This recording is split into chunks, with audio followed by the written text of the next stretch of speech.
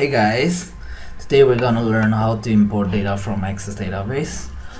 You can import data from any external data sources like SQL Server, text, and from the web page or any other Oracle and stuff like that. Today we're gonna just learn how to import it from Access database. For that, just click on Data tab, click on From Access. Just browse to a place where you have your database saved. Just select your Access database and click on Open.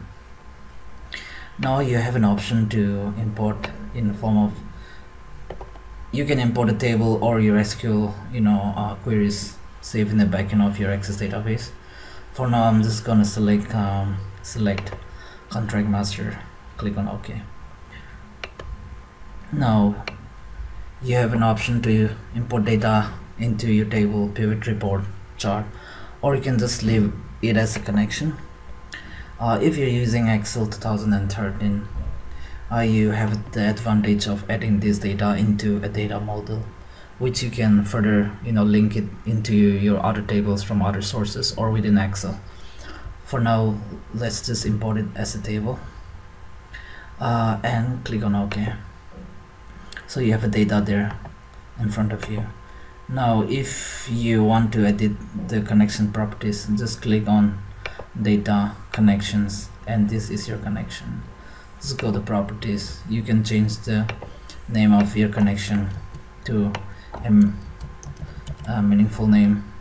Now make sure that you change the connection mode to read, unless you want to write from Excel itself.